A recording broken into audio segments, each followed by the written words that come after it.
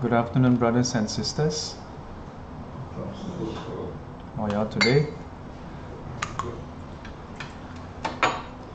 Okay, so today's session is some of you have attended the SGC in person. We have the Ask Me Anything.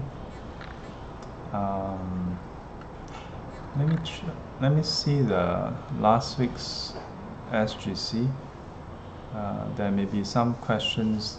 I think there were some questions that was posted that I was going to address this week. So just give me a minute and I will pull that out. That should be on the 22nd.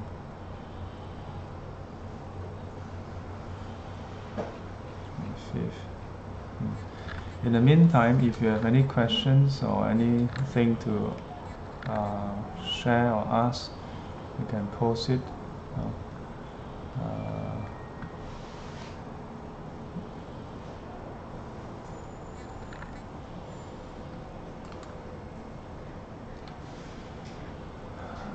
Okay, let's see.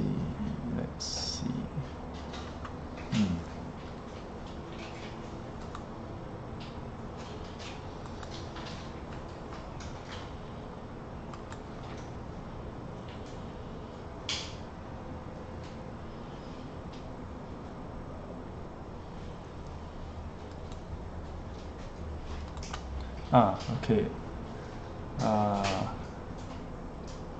Last week, one of you, Ushnisha, asked this question. Everything is uncertain. Now it's even more prominent. How do we then be even more prepared for sickness and death?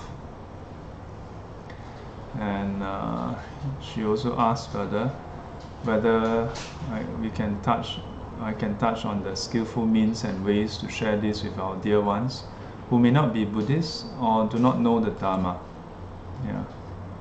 That sickness and death happens to everyone. How do we get prepared for losses too? In the sense that while the pain of loss will definitely be there, how can we lessen the suffering stemming from the pain of losing someone? That's a good question. So let me just perhaps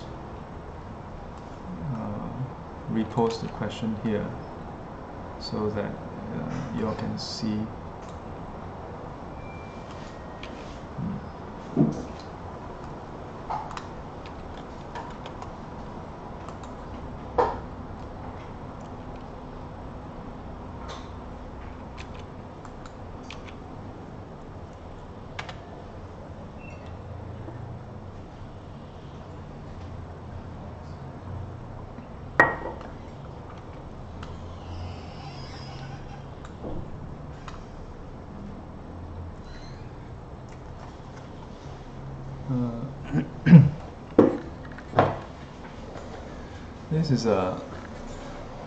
This is a good question, especially in this time.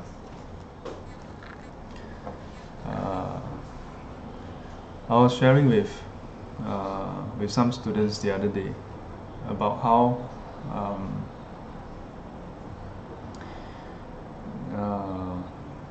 humanity has gone through a lot of calamity. Some man-made, some natural disaster, and in this case a pandemic, virus infection. In all likelihood we will all, well, not all of us, but humanity will survive this. But for those who lose our loved one, or even not to mention lose, if our loved one do fall sick to this COVID-19, I don't think it's easy for anyone to accept or to face that. So then how can we be prepared? In the Buddhist tradition, there is this practice that we call contemplation. Yeah. In some traditions, it's more strongly highlighted. Yeah. In other traditions, maybe alternative practices are used instead. And so contemplation can be on the various teachings, can be on many things. Yeah. Especially in the monastic tradition, there's this practice of contemplating on death. Yeah. Contemplating on old age, sickness, and death. Yeah. There's this sutta called the divine messengers. Yeah. And in the sutta, the Buddha speaks of this young man who spent his life enjoying himself, and when he passed away, he meet Yama, and Yama questions him whether he's seen the divine messengers. The truth is, in our day and age, even without the COVID-19, we do face aging, sickness, and death. It's just that the COVID-19 has brought it to the forefront. Yeah, shove it into our face. Whether we want to think about it or not, it's in the news, it's in the social media. It has affected our life. Here in Singapore, we have implemented several different levels of measures. So in the silver lining would be that it gets us to think about this aspect of life, which is always there. Yeah, the transientness, the mortality of our life, which is always there. It's just that without COVID-19, many times we become complacent in our youth, in our health, yeah, in our very existence.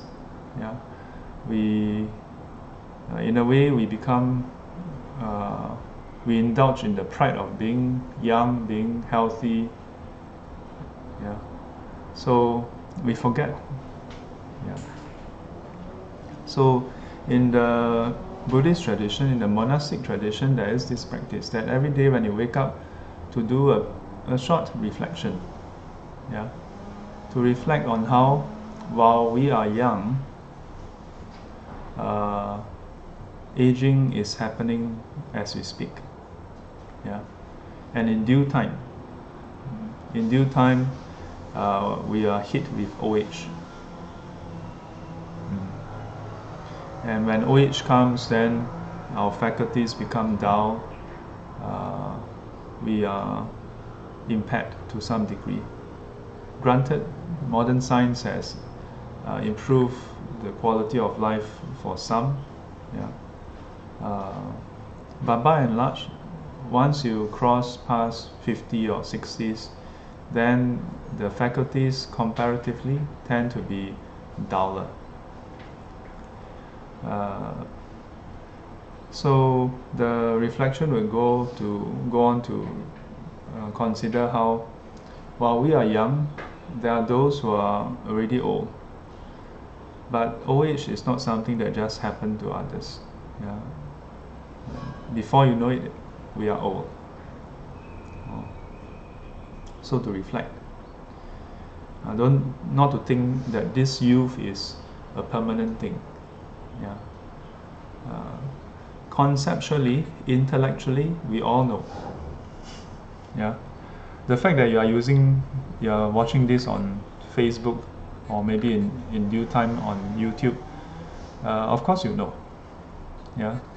And if you can understand this talk, then you understand English, and this is not something complicated. Yeah. Yeah. But it's just intellectually, conceptually.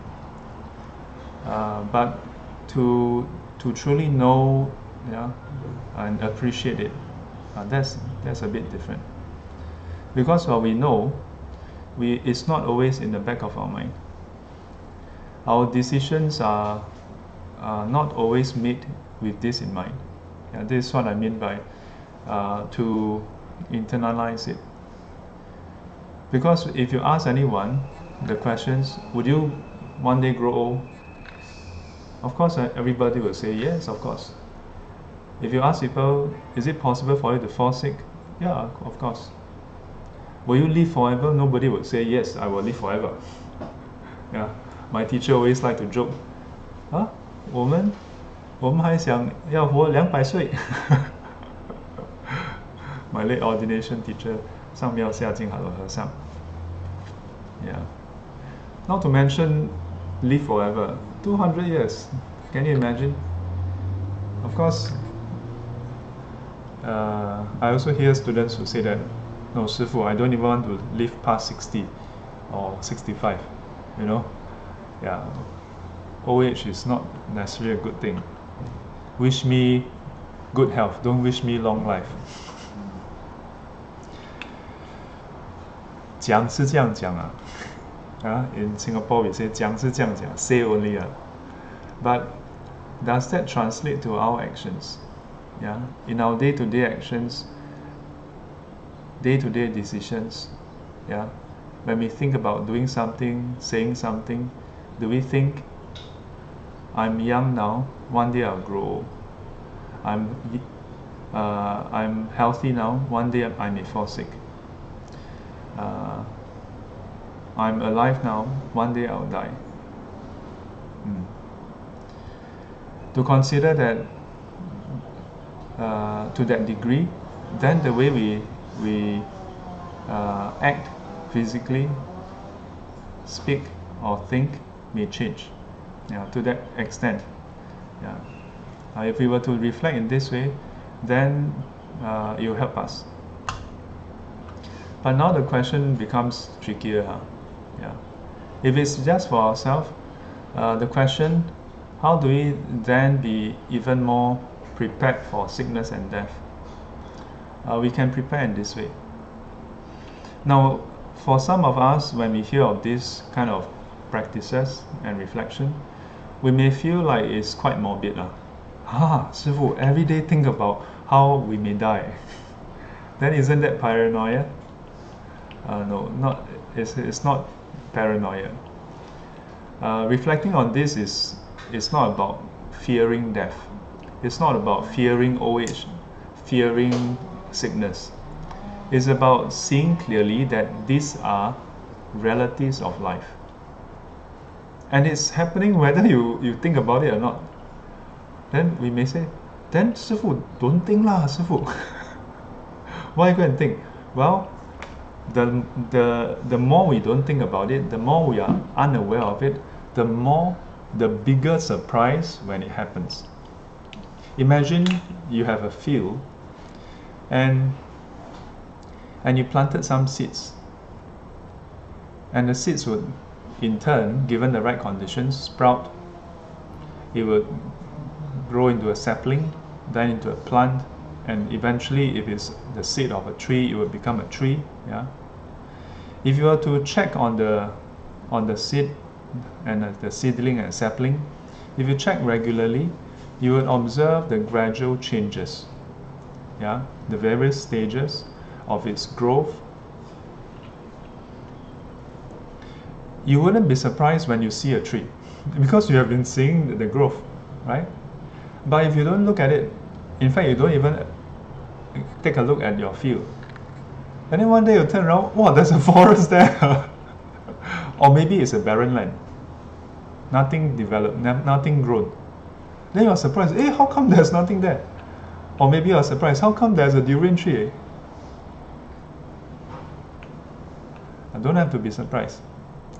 So this practice of frequent contemplation is not meant to be morbid, not meant to be fearful, not meant to be paranoid, yeah, but bringing that awareness to the forefront so that the way we act has the reality in mind.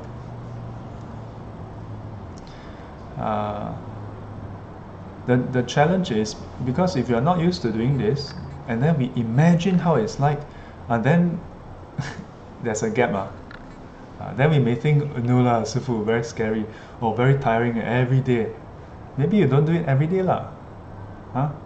Do it perhaps like, a few times a week. Yeah. Maybe twice a week. Once in the weekend, then once more, maybe Wednesday, weekday. Yeah, reflect. I'll tell you this.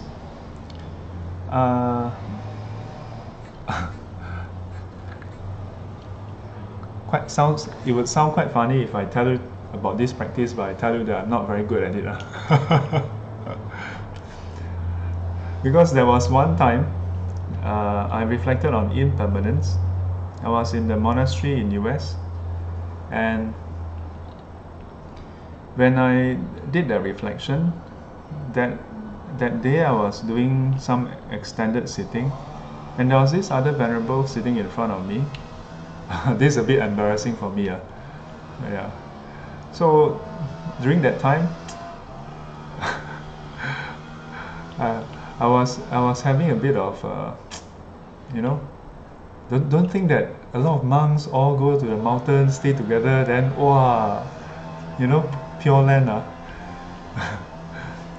One senior monk ever tell me before, he said,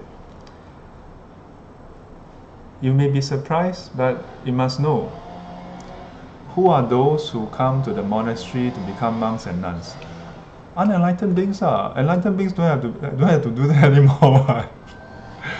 So unenlightened beings from all over the place, all of different background, different upbringing, they're bound to have friction. That's why we have 200 over rules. Because even in the Buddha's time, they come from different places. Everybody have their own thinking, own way of doing things. So a huge part of the rules is about how the Sangha live together. So long story short, I was having a bit of gripe with this senior monk. So that night, sitting, then towards the end, I extended the sit, and then I tell you, when you don't have the Dharma in your mind, you can have unhappiness even when you are in the mountain, sitting in a very serene hall, and nobody disturbing you. Simply because that venerable is sitting in front. Wow, then in my mind, our default mind, come up with all kinds of funny things. And then in my mind I was like, just when I want to sit extended, you also want to sit. The kind of crazy thoughts that come to our mind. Of course, after hearing this, you may think, ayo, how come this Shifu like that one? But what to do? If you have better merit, then you find an enlightened, like Arahant, like the Venerable Sariputra. I'm not. So in case if you're looking for a Venerable Sariputra, you have to find someone else. But anyway, what was funny was, so initially I had this thought, then I thought, never mind, I'll just do my own sitting. Then as I sat, sit, then in our lineage we do a bit of samatha. Yeah, we quieten our mind using the mindfulness of breath. Then later we do contemplation. Contemplation on impermanence, on emptiness, on no self, different aspects. And that night I happened to contemplate on impermanence. And towards the end, it became so stuck. The moment we finished and I heard him shuffle, I without a second thought, I jumped out of my chair, went down on my knees and repented to this senior monk. Yeah, because I in my mind it was crystal clear that, yeah, if I don't repent to him, who knows? Yeah, will I have a chance to to make peace with him. The trouble is usually when we sit down, people ask us, do you have eternalist view? Do you think you'll live forever? Do you think you are permanent? We say, no, of course not. But check our own body, speech and mind. Check the way we act, the way we speak, the way we think. Then you have the answer. Not for Shifu to decide for you or to do assessment of you. That's your own action. Okay. But so this is something very direct. Yeah. And if we were to do this reflection, it can help us to look at sickness, death, and even aging without that surprise, that shock, without that, you know. It doesn't mean that just because you face it, it doesn't happen. No. It just means that when it does happen, it's not a surprise. When it does happen, you are expecting it because you know that is the fact of life. Yeah. We're not psychoing ourselves about something that doesn't happen. We are just bringing the awareness of something that does happen. And if we can face it calmly, many times our response to some extent, not just mental, emotional, but also bodily response may be better. Yeah. I read an article that in Bhutan, this is something that not just the monastics do, that it is part of their culture. Yeah? Bhutan is a Buddhist country, or a very Buddhist country. So it's part of their culture to reflect on death. Yeah. I will share an article later about that, or maybe you can find that also. So to me, this is the easy part for ourselves. The tricky part is, one, dealing with the sickness and death of others. But if you can fix the first part for ourselves, that means facing our own sickness, facing our own death, then I think it will be that much easier to face others. But the even tougher part is how to help our loved ones learn this.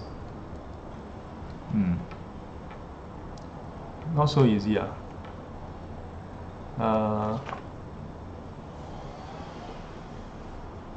There was once in an interfaith dialogue in Geylang Serai, I was invited to share. So I had a series of slides, and in one of the slides I was sharing on the First Noble Truth. So I didn't present it like as a Dharma talk, teaching people about the truth, but I rephrased it as a series of questions, and I asked the audience. The audience consists of the advisor, consists of the grassroots leaders, consists of the various religious leaders from various faiths, consists of the members who were there. So we have participants from who are Buddhists, who are Taoists, who are Christians, who are Muslims, who are Sikhs, and all the various faiths. So I asked them this series of questions. I asked them, do you all want to fall sick? And initially they will be like, what kind of question is that? Then I said, no, very simply, you all need to respond, otherwise, my talk is always, asking people to give input. So they all said, no, nobody want to fall sick. Yeah. And of course, we're not talking about getting MC. Getting MC doesn't mean you're sick. I mean, sadly, in Singapore, that's the case. I didn't know until much later that, play MC and stuff like that. So I asked them, do you all want to fall sick? No, they don't want. Do you all want to grow old? With the faculties dull and everything? No, don't want. Do you all want to die when everything is going well? No, nobody wants. I said, do you not want to get what you want? That question itself is, actually the next question is, do you want to be separated from your loved ones? Or do you want to come into contact with unpleasant ones? Things or people that you don't like, situations, circumstances? I said, no, don't want. And then I asked them, but despite not wanting them, sometimes at times it happens, isn't it? When there are conditions, it happens, isn't it? They say, yes. And when it happened, are you happy? No. All of them, regardless of their faith, language, or religion, they all said no. And then I asked them, and the reason is because this applies to everyone, regardless of whether you are young or old, you're man or woman. They say yes. Regardless of your race, language, or religion, yes. Or for that matter, even nationality, they say yes. And the reason is because this is the fact, this is the truth of our human experience. They said yes. That when all these things happen, you suffer. I said yes. Then go to the next slide. And the next slide is basically that same set of questions. I overlay the truth of suffering. And then they will look shocked. Then I told them, that's why the Buddha's teaching is called the truth. Yeah, this is the first noble truth of suffering. So some of them must be like, huh? How did we get caught into agreeing with the Buddha's teaching? No con, no con. This is the truth, right? This is the teaching, right, of the Buddha. The Buddha wasn't teaching about something special out there. He just observed reality of life, and he the difference is that he drew some conclusion that others didn't draw, And so after the talk, during the reception, some of them came up to me and asked me like, you mean this is what the Buddha taught? This is what Buddhists, the Buddhist teaching them? I'm like, yeah, that's right. And then they were like, then what are we disagreeing about? I'm like, yeah, I don't know.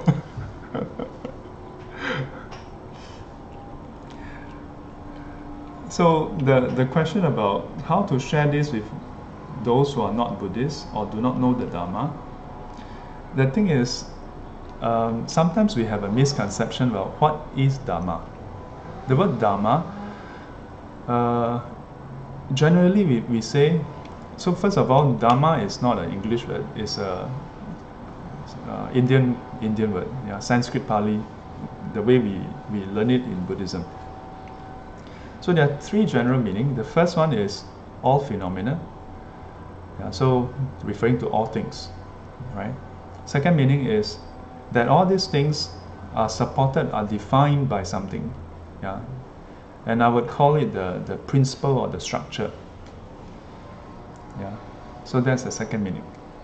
And the third meaning is that among all the principles and structure that define this whole world, all the things in the world, there are those that give rise to wholesomeness, give rise to goodness, and that is what we call Buddha Dharma, the part of the Dharma that the Buddha teach that can help us to give rise to wholesomeness, lead us from suffering to no suffering. So in which case then Dharma is not some special Buddhist thing. The Dharma is actually the Buddha Dharma that the Buddha teach is what he observed and discovered, not what he created, but he observed a certain pattern,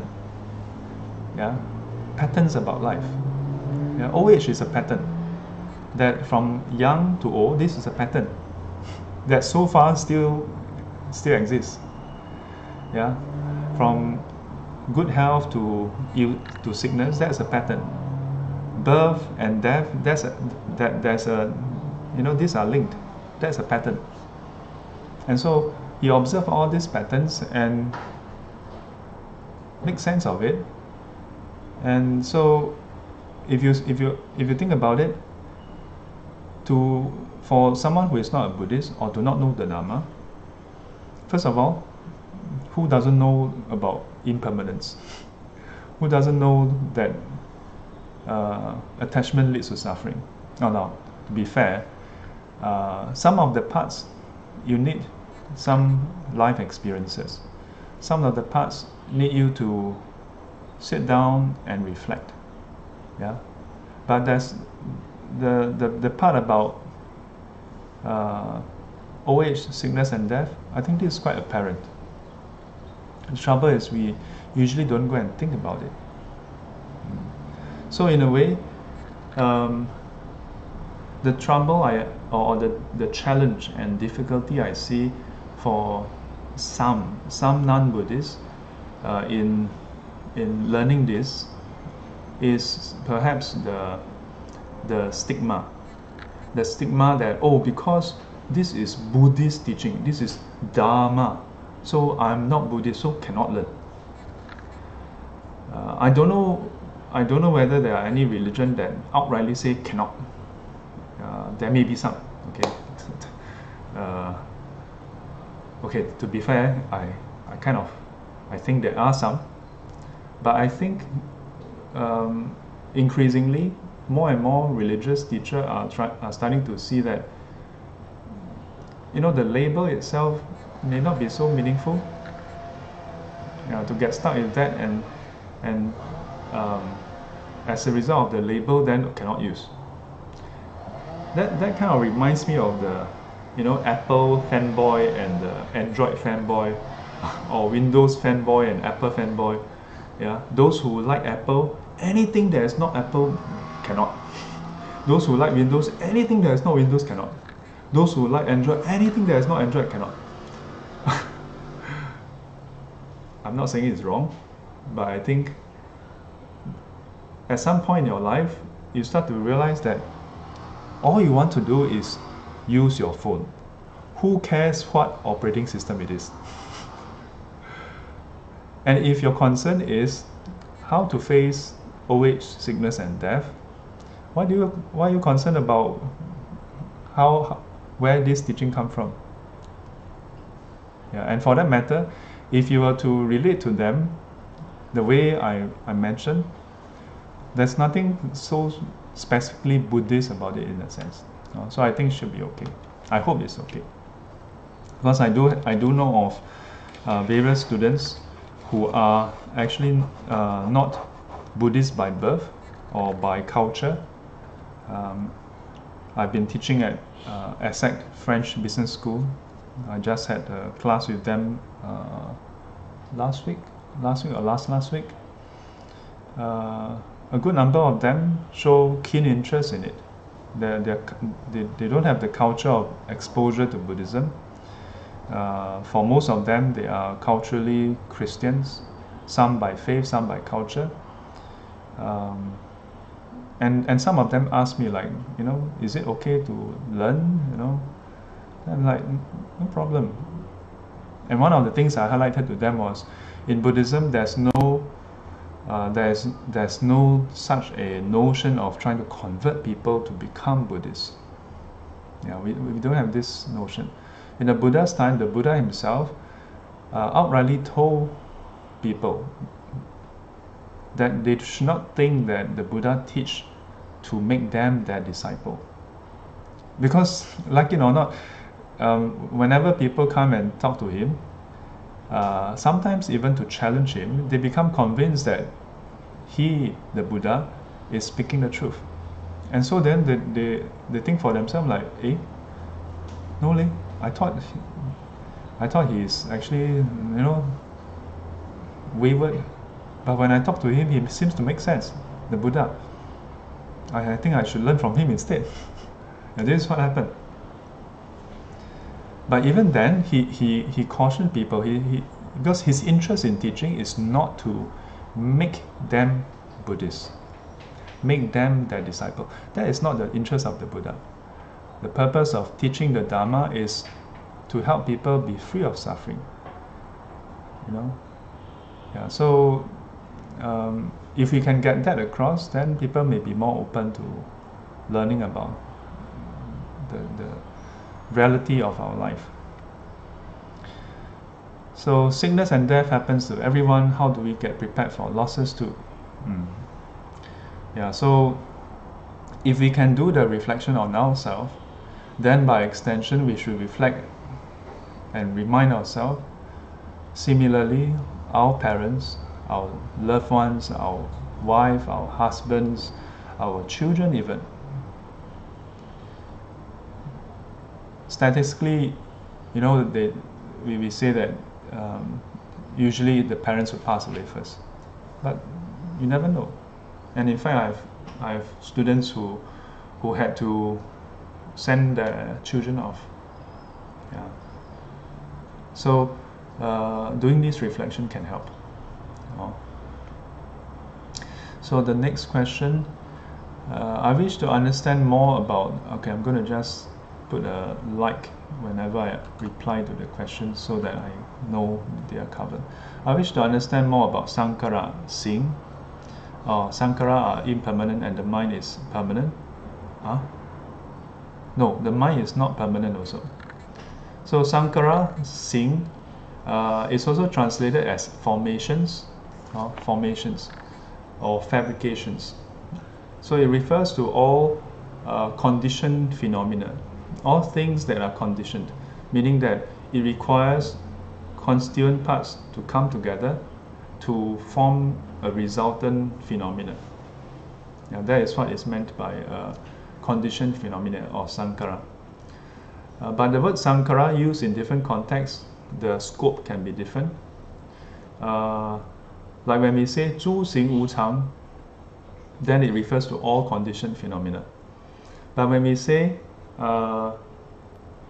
like 受想行识, as the fourth aggregate, 色受想行识, the fourth aggregate, then it refers only to the mental formations. In particular, apart from feelings, perception, and consciousness. So, and in certain suttas, it refers specifically to volition formation. Volition formation. So that would be what we call, the technical term for that would be 思.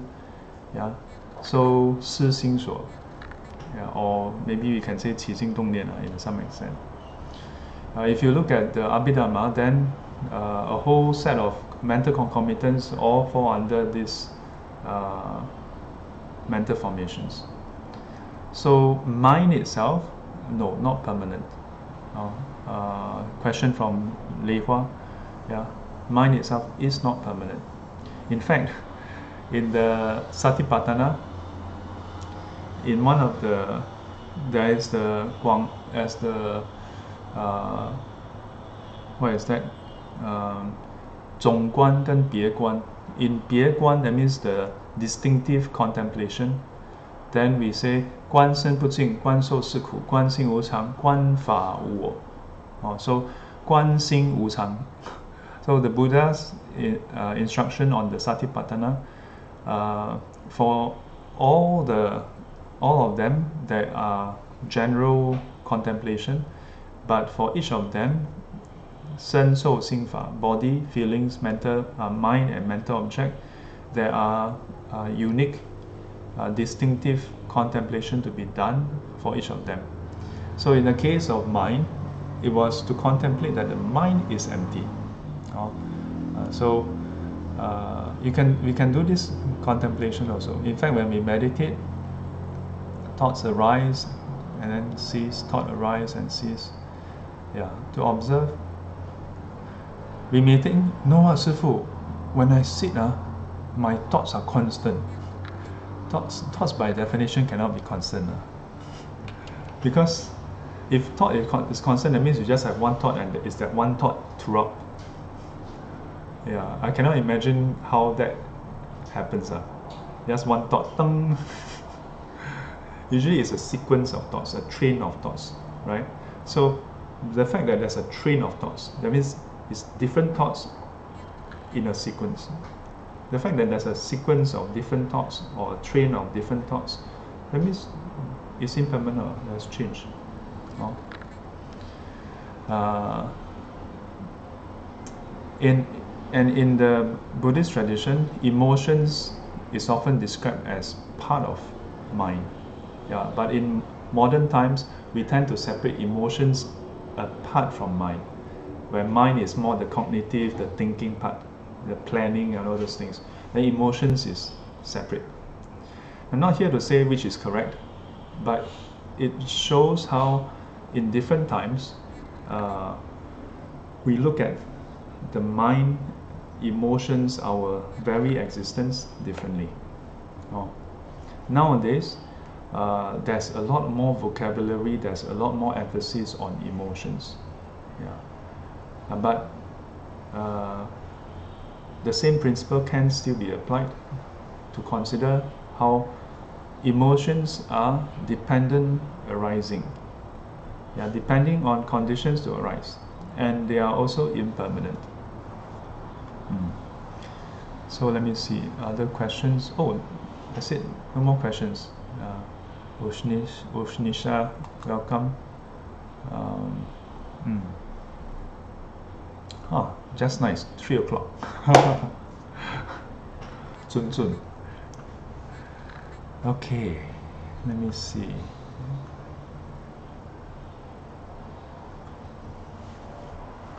What is this up next?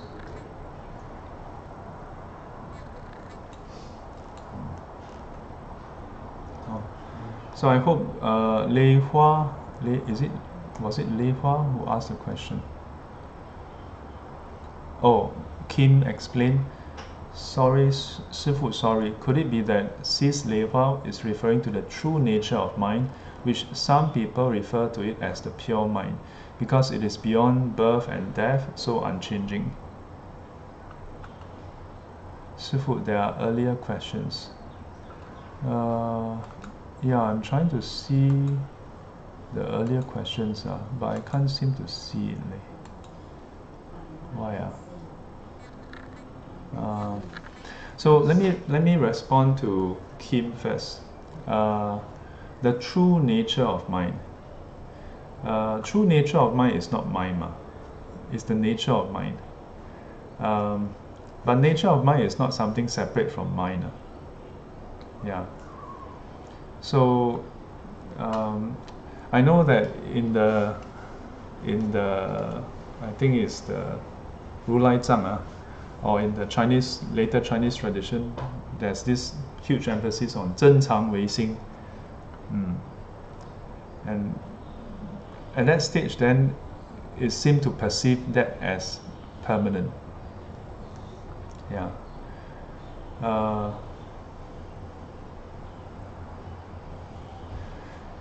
It'd be similar to asking the question, all fabrications are impermanent. But how about impermanence? Is impermanence permanent?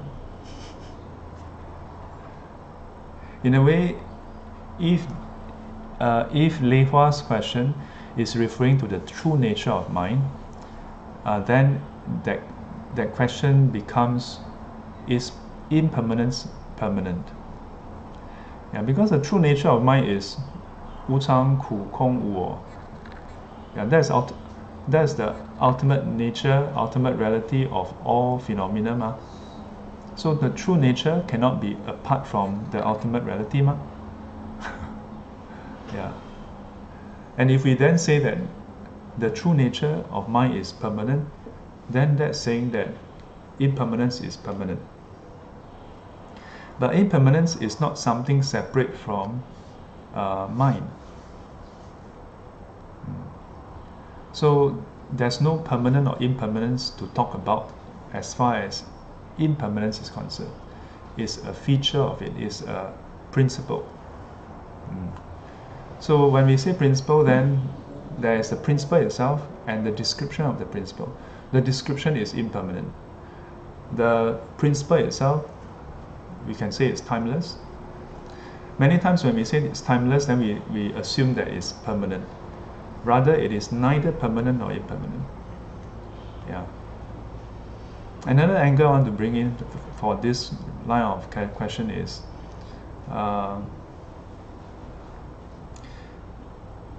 the purpose of the Dharma. I mentioned earlier, the purpose is to help us understand the nature and then free ourselves from suffering, right?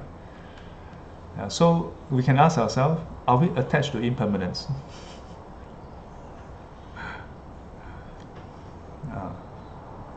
If you are attached to impermanence, then you must go and contemplate on the impermanence of impermanence or the insubstantiality of it or something. Yeah, but we're not, I don't think we are suffering in that way.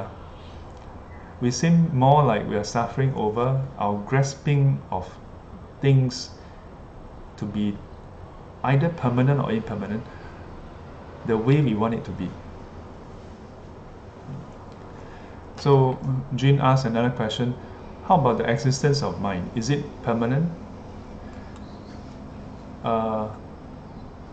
Mind changes from moment to moment. So how can it be permanent? When we say existence of mind,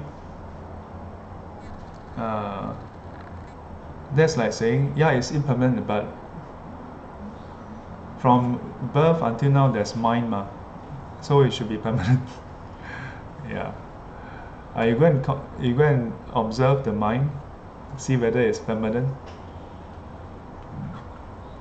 It's still impermanent.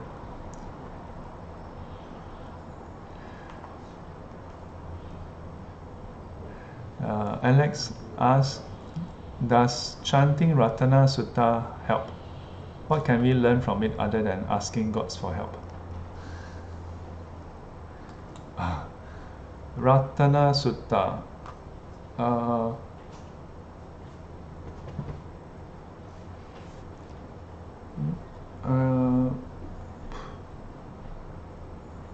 I don't quite recall Ratana Sutta asking gods for help.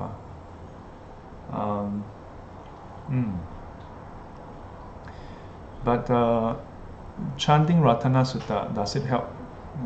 Alex, not too sure what you mean by help. As in help with coping with impermanence and aging, sickness and death, or what? Yeah, maybe you can elaborate, then I can answer. Okay? Kim Ong and Lei Hua, I don't know whether I answered your question earlier. My elaboration on the 正常唯心 and how the nature of our mind should be in line with ultimate reality. And then Valerie, you mentioned that there are earlier questions. Maybe let me try to refresh the page.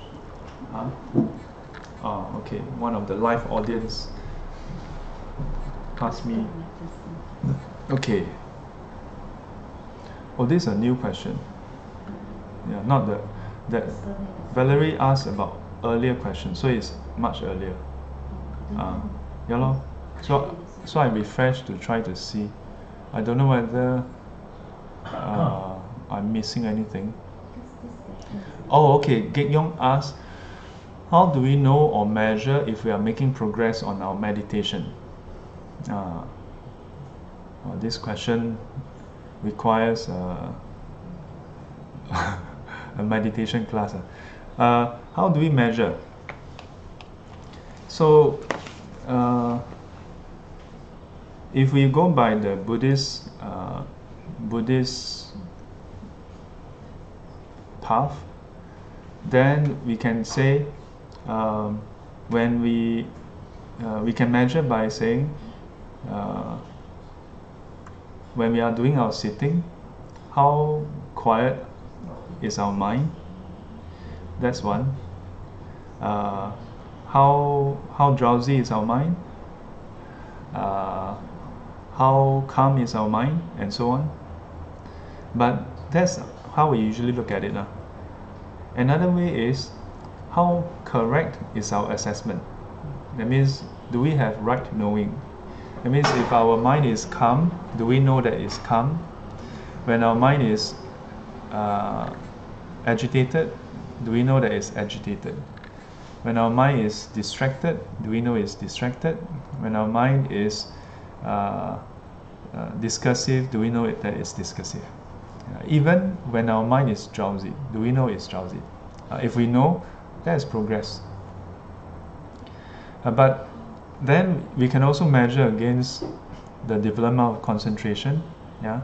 So then we can ask ourselves, are we able to quieten the mind and be able to experience the bliss or the quietude, leading to jhana? That's another angle. Beyond that, Buddhist meditation is not just on the samatha, the quietening part. There's also the wisdom part. So if we bring that in, then we have to do the vipassana part, which in the tradition I was trained in, there's the contemplation part, and then there's the insight part, which must eventually translate to a change in our mindset. So how do we measure? Measure by how we have a change in our mindset. Okay?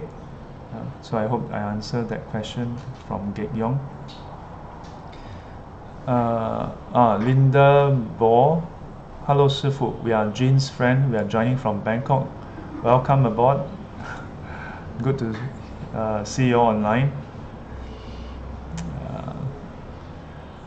Don asks, hi Shifu, can I ask you a question? Every morning I was doing morning class 读诵金刚经, but I need time to understand, to know more about the content, explanation of the content. I am interested to read book, but as what I know, might be few books published, and there is few authors. But I'm not sure which one is the correct book to buy, which author. So about this question, after this, the next session is on Diamond Sutra. So you can just join. Yeah. I've also shared the link last week, so you don't have to wait for the weekly. You can read on your own also, and then attend the live session to have more clarity. So that's one option. I know that so my teacher has a few series of talks on Diamond Sutra, that he covered the whole sutra in different years. There's also Ying Sun Dao Shi, Master Ying Sun. He has the inside the in Miao Yin Xi there should be one on the Diamond Sutra. Then Valerie asks, my question is, given the current situation, many people are staying home. Many of us are used to going about our daily lives outside, so it can be frustrating and restless to stay at home, resulting in conflicts at home. What advice can you give us to manage the restlessness and frustration and to live harmoniously at home? Thank you, Shifu. This is from Valerie. I think last week I saw someone post, for once, so it's a Facebook post, and it says, for once, all you have to do is stay at home, watch television, and you can save the world. That all you have to do to save the world is stay at home and watch TV. So I replied, stay at home, checked. Watch TV, I got to work on it.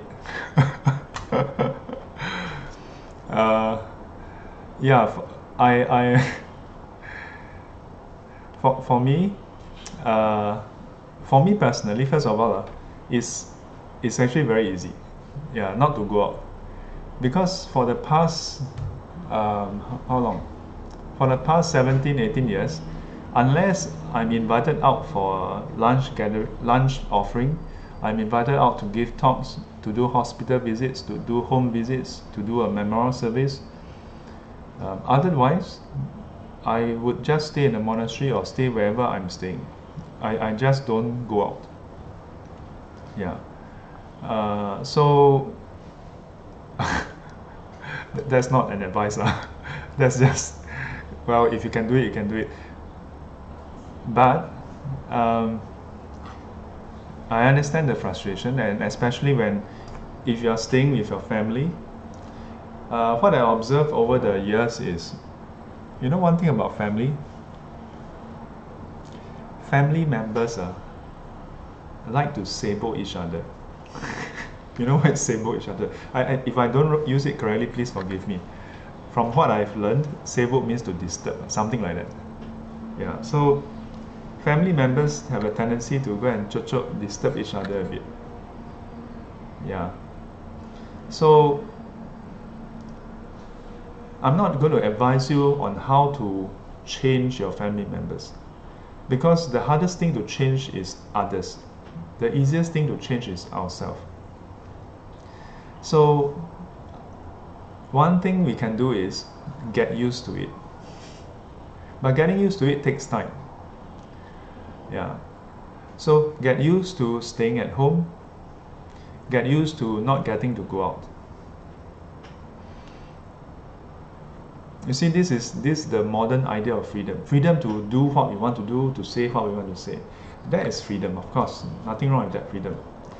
But that kind of freedom can also cause us suffering if you don't know how to relate to that kind of freedom. We become frustrated when we have this idea that, oh, I must have that freedom.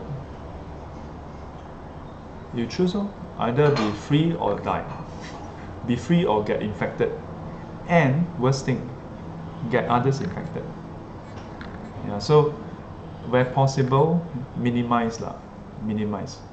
Yeah, and moving forward, if it worsens, then we may have to really do a full lockdown. Yeah, so how? The first part, I don't have to say it's an advice. I would say suggestion, try it out. Work on yourself first.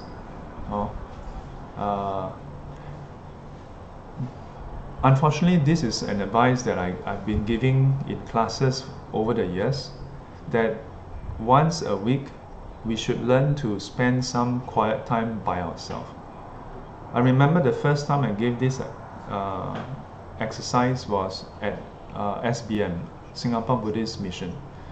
Yeah, because at that point in time, I don't know about now, those who attend the Sunday talk in the afternoon, they was it afternoon or morning? But they happen to be of a certain age, 50 plus, 60, or even 70s.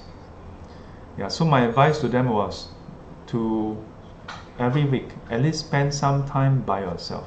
Learn to be okay by yourself. Learn to be happy by yourself without interacting with others. Unfortunately, most of us, we spend our life engaged with others, and we are so used to it, we are not aware of this need, this, I don't want to call it desire as though it's a bad thing. Good or bad, I don't know, but we have this need, that I know. And as long as you are so used to this, then suddenly you take that away, oh, we cannot take it. And to me, that is the reason why we get that frustration. I wish I had highlighted more on that and more people try it out. If you had tried it out over the past few years, when you hear about it, whether from me or others, it doesn't have to be from me, then by now you'll be like, yeah, no problem, I'm used to it. I'm able to be by myself and be okay. It is not about being antisocial. Being okay with to be by ourselves is not being antisocial. It just means that you are comfortable with yourself. Yeah. The first level is you don't have to just sit there do nothing. You can read a book. You can ask yourself, if I have 1 hour to myself, what do I want to do with my life? That doesn't involve people around me. Surely we can find something, right? Yeah. You ask small kids. Okay, I don't know about all small kids, but when I was a kid, I was able to entertain myself very well. Yeah. But if we forget, and then we get so used to it, again, used to it. Because for a long time you are used to it, so suddenly not used to it. So need time to get used to it. Let me try to go back again, because when I start playing the video, the things start to scroll. So I need to scroll back.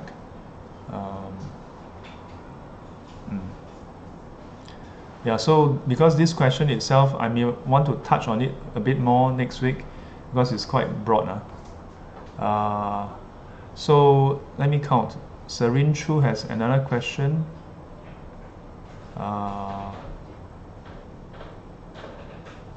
And then Lei Hua's question I've answered. Then, okay, I've answered this.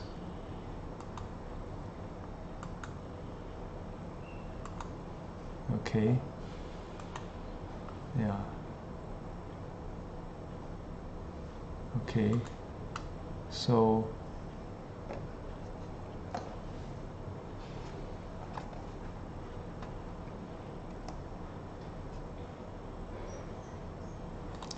okay, so Li Hui clarifies, yeah, because when you recite the Ratana Sutta as the utterance of truth of the triple gem, yeah, it's not really asking the Deva for, asking the Devas for help.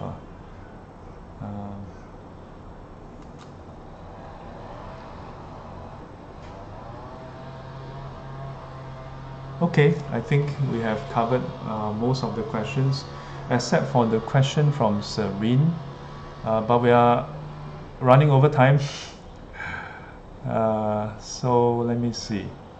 Serene Chu, if I could get a okay from you, your question is, we have hid knowledge of anicca, how to handle it, behave as a Buddhist, or practice when we are face to face with it, while it is happening at the moment in time.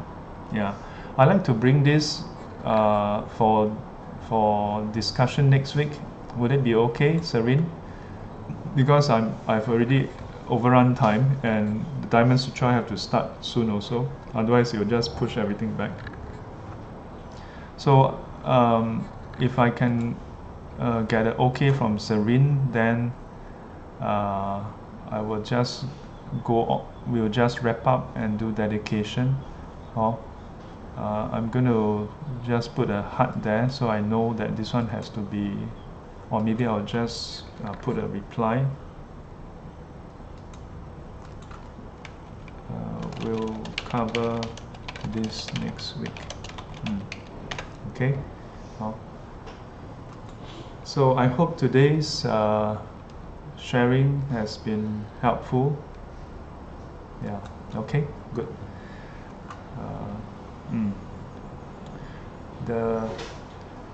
I just want to wrap up to also highlight that one of the reasons why we move SGC online is there's been several students who share with me this thought, and it's about how, with the closure of many temples, and in the face of this pandemic, all the more, there's a need for Dharma in our life. Yeah, so the aim of putting it online is so that whoever need the Dharma and want to learn Dharma can have easy access to it. Yeah. So I hope to that end this has been helpful. Please continue to pose your questions, and if you are watching this after the session has gone live and after the session has ended, you can still post comments. I will still see it in my notification, and I will take note of it, and then reply next week in the session. Yeah. Angeline Tong says, "Cause you know my Shifu on ENX." What is ENX?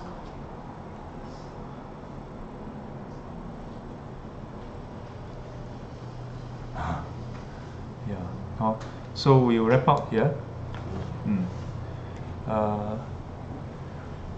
Keep safe. Yeah, take care of yourself, and we'll see you all next week. 愿消三障诸烦恼，愿得智慧真明了，普愿罪障悉消除，世世常行菩萨道。阿弥陀佛，起立。